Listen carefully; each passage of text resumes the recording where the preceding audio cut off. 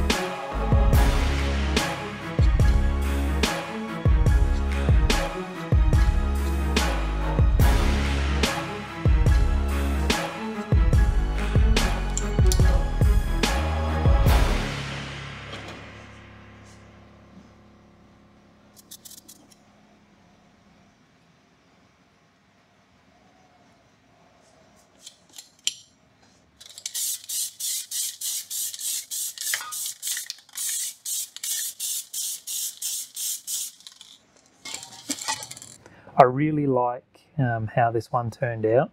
So a couple of things I did wrong on this one here. When I was planning this one, I wanted to do a couple of different shades of red through these sections here. A couple of problems around the edges of the stencil where I didn't angle the can straight down, I think to get around the props and things I had. But other than that, I'm really happy with the way the skull turned out. This is 4 layers for the Punisher himself and 1 stencil for the skull. So I went from white to black, so white, light grey, dark grey and black. And I really like that effect rather than going from dark to light. I think it's a bit more forgiving with the overspray and gives it a grittier look. which is what I really wanted with this piece and with my work in general. So when I did the Punisher himself, the stencil was actually quite difficult. When I was cutting the stencil, I had to glue some parts back together. This section down here is actually a pile of dead bodies that he's sitting on top of. You can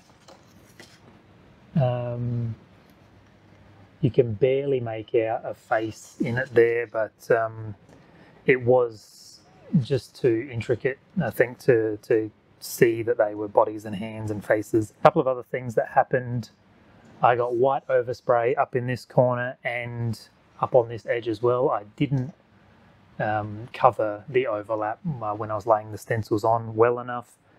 Because I offset the image, I originally designed it to go central, but I thought it looked nicer since he's facing this direction for it to be off to the side. So I ended up doing a purple line down here to try and cover where I'd oversprayed, and then I went ahead and I flicked two different shades of red, like blood splatter, over this one. Really happy with that effect and how that turned out. And when I'd finished, I noticed that his hand, he just sort of like he was in a position, or something a bit strange. And I think in the original comic book drawing, he was throwing some bullet casings up in the air. So I went ahead afterwards and added those in with some orange and yellow paint. The overall effect on this one is great. I'm really happy with how this one turned out. If you've enjoyed this video, or if you've got any ideas of what you'd like to see me paint in the future, leave a comment down below. I really enjoy the feedback, and thank you guys so much for watching, and I'm going to see you in the next one.